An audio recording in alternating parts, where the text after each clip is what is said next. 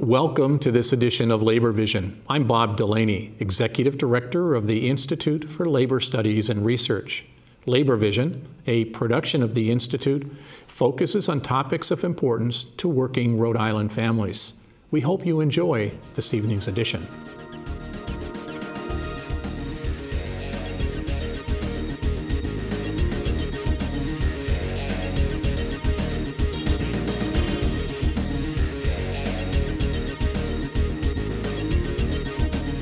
Welcome to this edition of Labor Vision. I'm Bob Delaney.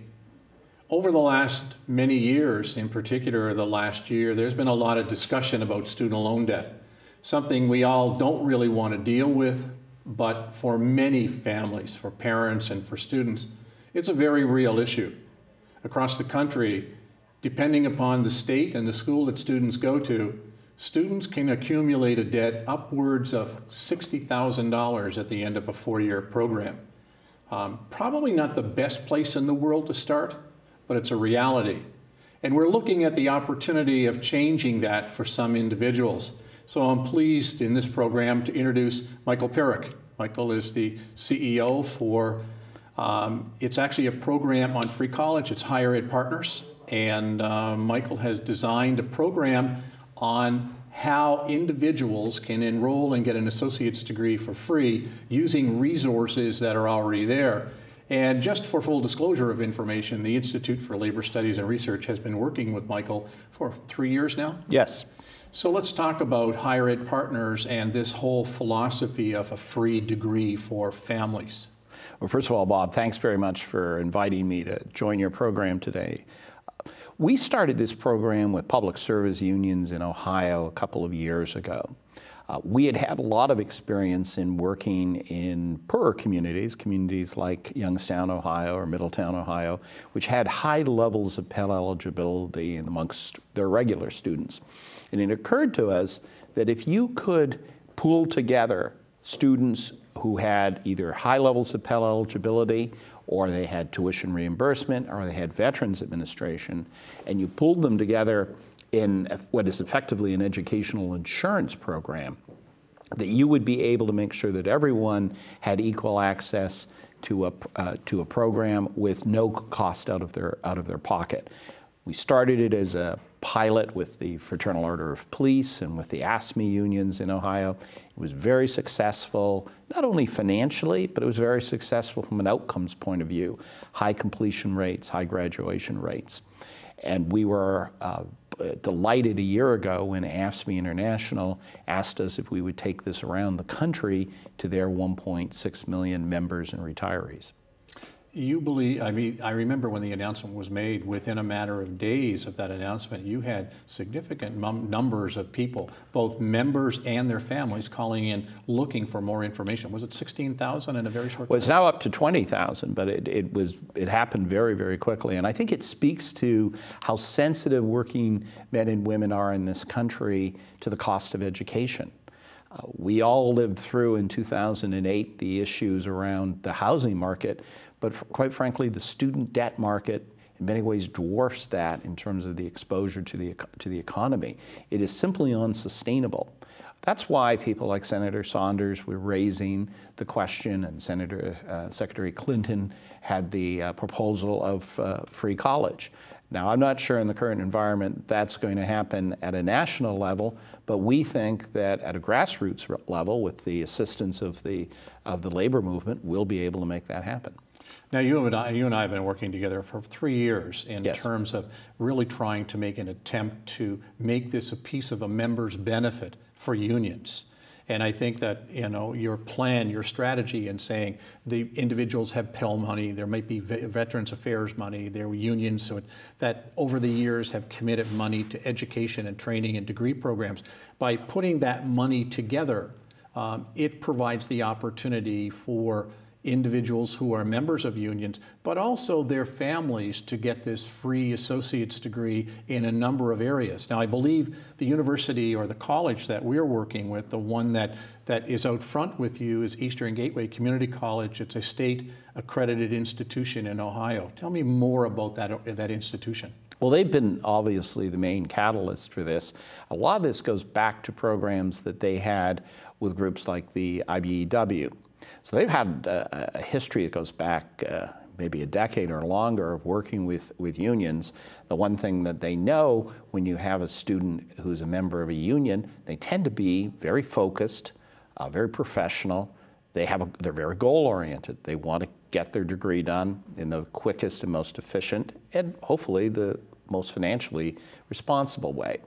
So we were able to convince them to do this on a much larger scale because we knew that they understood the needs of men and women of the labor movement, and were able to treat them the way they needed to be treated, which it often involves flexibility. It involves understanding they have busy schedules, sometimes they have family commitments. So all of the instructors who work on these programs understand they're not just dealing with somebody who's 6 months out of high school, they're dealing with people who have busy, varied lives and responsibilities, and we try to work with them to meet their educational and career goals at the same time. I know our experience has been, particularly when we take a look at United Association of Plumbers and Pipe Fitters, where you get a cohort of people, they will attend a class. Depending upon how far down the pike they are, they may come together once a week or twice a week, but they basically get that work together. They get the work completed for the online program. They come together as a cohort. A facilitator will help them make sure that the work is completed, that they're up to schedule. But what we find is that the success rate is significantly higher than other post-secondary institutions because they work together as a cohort. They don't want to miss class. They have the support of a facilitator, but they also have the support of the people at Eastern Gateway and all of that support from higher ed partners. Yes, that's right. Just because something's online doesn't mean there isn't a human component to it. Delivering content online is designed to make people's lives convenient. In that way, it's no different than your ability to do online banking or to shop online or things like that. But effectively, human component, whether it's with your instructor, whether it's with your peers, is very, very important. In Ohio, for example, at Ohio State Penitentiary, there's a group of correctional officers who are working towards getting their criminal justice degree. And they created their own in-house study group, and they have been enormously effective. In fact, the State Department of Rehabilitation and Corrections recently adopted it as a model that they're going to use in other facilities to help encourage their members to pursue an education. So you're absolutely right, and you helped form a lot of my thinking on this through your experiences here in Rhode Island in that area. I think that support is so critical, but I think from the education end, you've come up with an idea of taking resources that are there and allocating them, because I think it's important for people to realize there's Pell funding available, but depending upon your situation, your income, it may not be eligible for everybody. But by taking that pool of resources together and putting it together, you can, much like you say, an insurance policy, allocate it across the board so that it may very well be whether it's a veteran allocating veteran affair benefits to one of the spouses, or using union scholarship funds to allocate toward the program, or training funds that a state may have. But there's a pool of resources that are available that can be transferred over to a program that gives that one-on-one support, even though it's online. And I think what's really important is the support that your organization provides, most recently opening a call center to be able to answer the questions of those people who are interested. And I think it's probably starting with your Ask Me initiative, where people have the opportunity to call in and talk to somebody who's a counselor and help walk them through the process. Well, we're very pleased that a large part of the calling that will go on for Ask Me International is actually going to be happening here in Rhode Island. You are able to set us up in a very nice space, and we get some very talented people who are going to be available when workers need them. not when it's convenient for us, but when it's convenient for them. So we have folks who will be answering the phone late at night. We have folks who will be working over the Christmas holidays, because I know a lot of public school employees, for example, who we service, the Christmas holidays is their downtime. It's when they get a chance to think about how they want to improve their careers. So we're, thanks to a lot of the help you're giving us, we're making sure that we're very responsive to people and we're there when they need us. I think your selection of courses too, your selection of programs are important. We just finished working with a group of home daycare providers in the state, and I think you have a certificate in early childhood education that leads to a degree in early childhood education, and which is really wonderful for them. Or when we get the opportunity to meet with correctional officers who may want to use it for themselves or have the opportunity for their sons or daughters to be able to get that degree. And I think that it's important that people understand that if they want more information, they can simply call. I believe I have a number here. It's 888-590-9009. That's 1-888-590-9009. I don't usually call out numbers like that, but I think it's important for people to know. That's very important, because we want to get this information out to people. You mentioned child care workers. We do have an early childhood education program. As you know, under federal mandate, I believe it is, anybody who's going to be working in that area long-term is going to need either a certificate or an associate's degree in that area of specialty, and we want to help workers accomplish that in an efficient way. You mentioned correctional services officers. In parts of this country, in order to move off a correctional services facility and say go into the probation or the parole service, you need a criminal justice degree. We want to help you. We want to help you get that. But we're also interested in getting into a number of new areas. We're hoping early in next year to have an IT degree, medical assisting, paralegal, things that either members or their family would say, but that's something I'd like to pursue because that might be a good next career for me.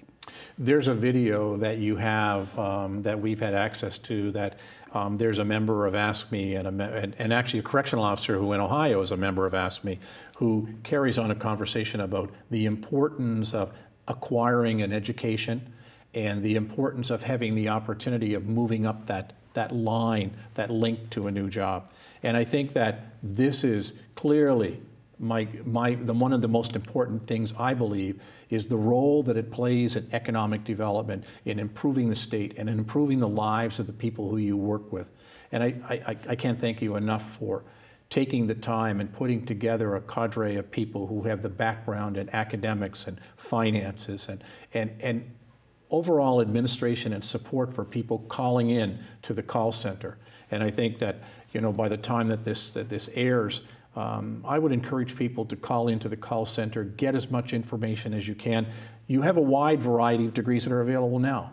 We have a general studies associate's degree program, criminal justice, business administration, which are all of which are the probably three most popular programs that are out there in online education.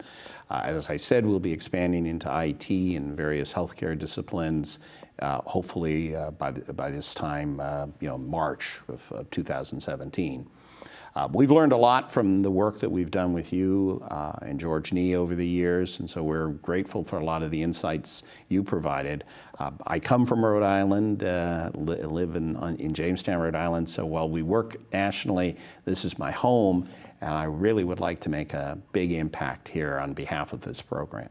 Hey, thanks, Michael. I appreciate the effort that you put into it, the fact that you're making this a Rhode Island base as much as possible, and that this truly is, from organized labor's perspective, a member's benefit for the members and their families.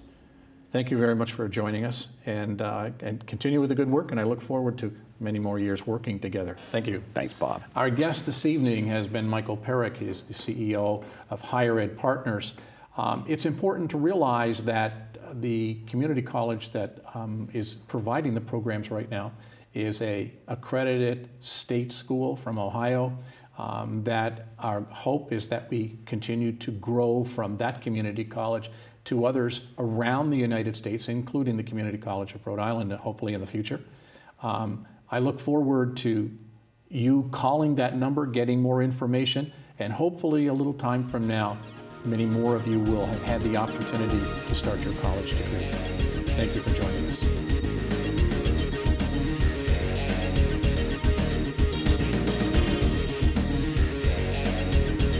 I'd like to welcome everybody this morning to the 27th Annual Gingerbread Express.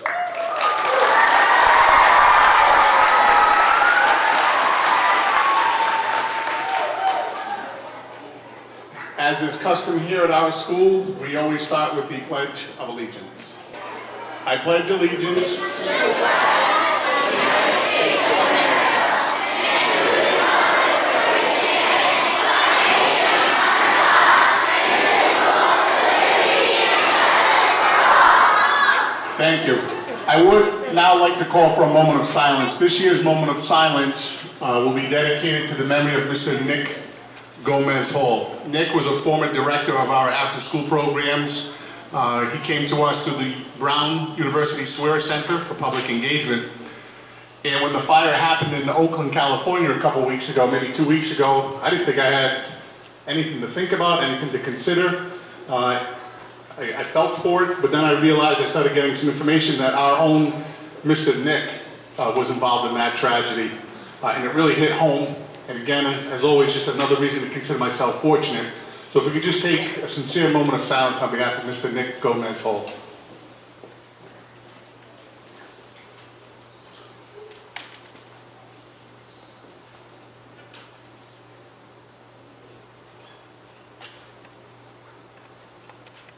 Thank you. Boys and girls, I'd like you to lead us in the William Debate Pledge. I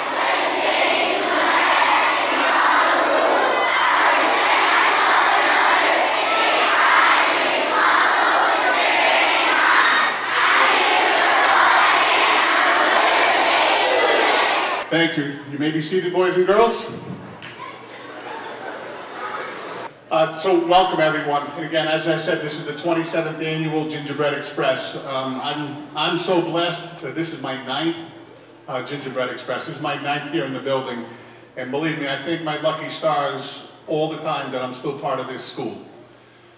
So please bear with me while I take a couple of moments to brag about our boys and girls and our faculty and staff. As many of you know, the Rhode Island Department of Ed has a new classification system, slightly new classification system for schools. Schools classification used to be based almost entirely upon your kneecap results, how many students were proficient, and that was it. And that kind of a metric, that kind of a measurement didn't really reflect the great work that was going on here at our school. So fortunately, a couple of years ago, the Department of Ed changed their classification system. They now use multiple measures to come up with what's called a composite index score. So they take 3 measures. And so the first measure they look at is the percentage of students who met expectations. Then they look at the percentage of students closing gaps. And then they look at the percentage of students that are making growth for a potential total of 100 points. Well, our school received 64 out of 100 points last year for a total composite index score of 64. In the city of Providence, that was the single highest composite index score out of the 20 elementary schools.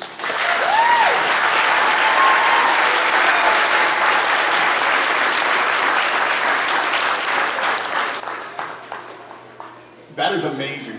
That is outstanding that our boys and girls had the highest composite index score out of the 20 elementary schools. It's not overly surprising, but it's just an amazing accomplishment. And I want to let our boys and girls know. I want to let our faculty and staff know. I want to let all of our support professionals know. I want to let our kitchen staff know, our custodians know, all of our community partners. You're part of that. Every single one of you should take some credit, should take a really solid feeling inside your heart, because you all contribute to that. We get together on a day such as Gingerbread, and I know a lot of these faces now because I've been fortunate to have been here for 9 years. But by the same token, a lot of faces I look around I don't recognize. But still, you contribute to our school's success. Every single one of you. From the police department to the public employees to the public political representatives, you all take part in this. Because guess what? Everybody knows gingerbread. Everybody knows about the Gingerbread Express. And so when you have that behind your school, you better believe it impacts our school in a positive way. So I thank every single one of our community partners, in addition to our faculty and staff, in addition to our boys and girls, and our outstanding parents. So I thank you from the bottom of my heart.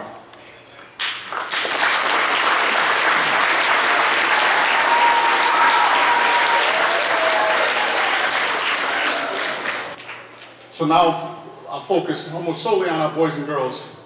We also had the highest attendance in the city of Providence last year. We had over a 95% daily attendance rate here last year.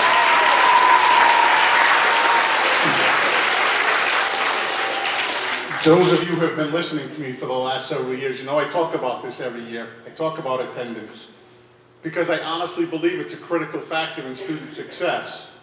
Again, I'm certainly not the smartest person in the room, but if you just kind of keep things simple, it kind of comes together. So if you're here every day, if you have great teachers, if you're being supported around the building, well then all of a sudden, yeah, you probably will have the highest composite index score. And that's what we have, so it all comes together.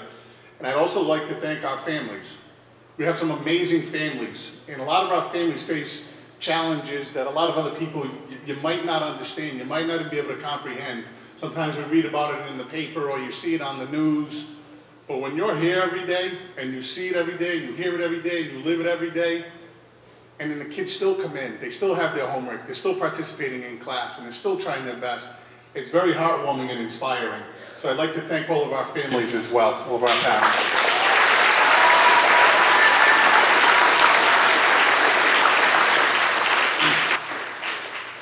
For those of you who have been coming here for a number of years, unfortunately, early on in my tenure here at the school, I used to get, oh my God, you know, Mr. Kerman, do you need help getting the gym cleaned up? Do you need help, you know, getting the walls painted? So if you've been coming in the last couple of years, the gym has never looked so good. I played here as a kid, and the gym never looked so good. So I'd like to just take a brief moment to thank Councilman Correa for getting this gym to look the way it does. The decorations that are here today, they didn't just pop up this morning, obviously. That's a long, intensive process. We had quite a bit of manpower, woman power, that went into that. So I'd like to also then just take a moment to thank Ms. Morgan, Ms. Andrea, Mr. A, Ms. Racinos, our good PTO president, Ms. Reyes. And I know I missed many people, I apologize. Everyone who helped put our gym together to receive our guests into our house, I'd like to thank every single one of you. Because, just so you know, I get to, oh, Mr. Kerman, thank you so much. Oh, Mr. Kerman, the school looks so great. It wasn't me. It was not me. It's all of these other folks, and I think we know that. We have a new nurse here in our building this year, Nurse Jackie. Where's Nurse Jackie? Hi, Nurse Jackie. So in our building, our nurse, sort of historically, I suppose, has been the point person for with Ms. Valerie Staples. That's sort of the conduit to make sure that everything kind of flows. Well, poor Nurse Jackie, she's trying to be the school nurse. Well, it's a lot more than just being the school nurse here. So fortunately, Nurse Mary, who retired last year, hi Nurse Mary. Nurse Mary, who retired last year, has spent many days here in the building sort of trying to help make sure we don't skip a beat. And I hope by the end of today you'll say, boy, they didn't skip a beat. And so I'd like to thank those ladies for that. Not a small task.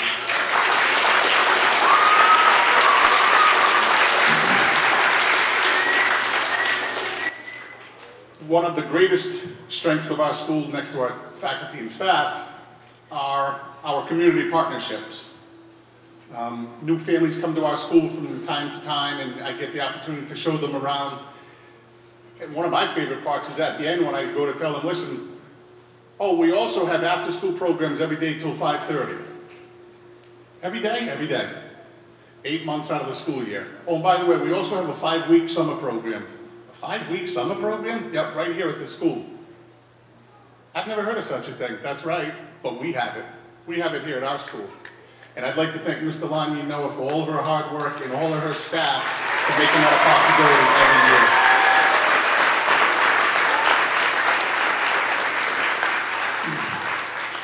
And again, clubs ended Friday, but her and her staff have been here every day since. So now there's a new job here at the school, and it's getting ready for gingerbread. They're here every day, Mr. Lanya and their staff. So it's just amazing. Thank you for your continued support.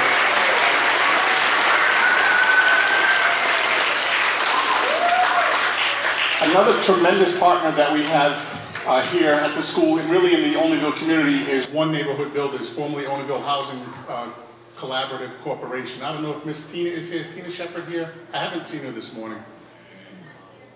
Carolyn? Miss Carolyn is here on behalf of One Neighborhood Builders.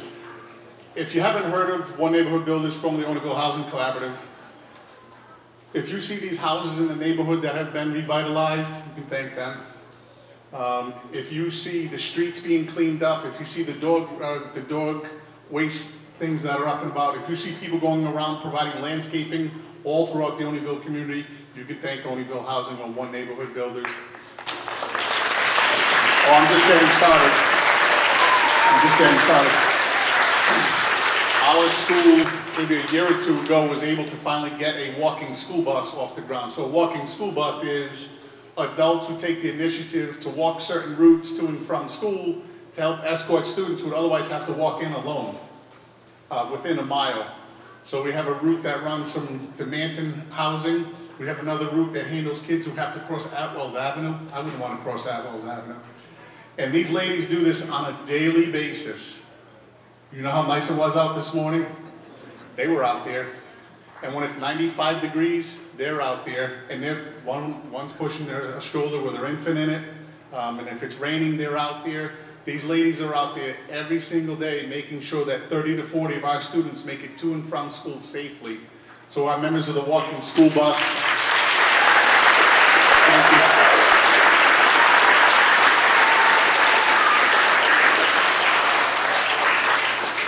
And I know I'm missing 100 other things, but I'm starting to get the signal in the back to stop talking. Is Valerie? Where's Valerie? Yeah, of course, she's in the back working. So since I've been here, the first name that I heard associated with Gingerbread Express was Valerie Staples. And wow, Valerie's just incredible. And I know she does not do it alone because I recognize several other faces in and around. But Valerie's the point person that I deal with. And my nurses, and Valerie, you're amazing. You're amazing to pull this off year after year, and such a magnitude.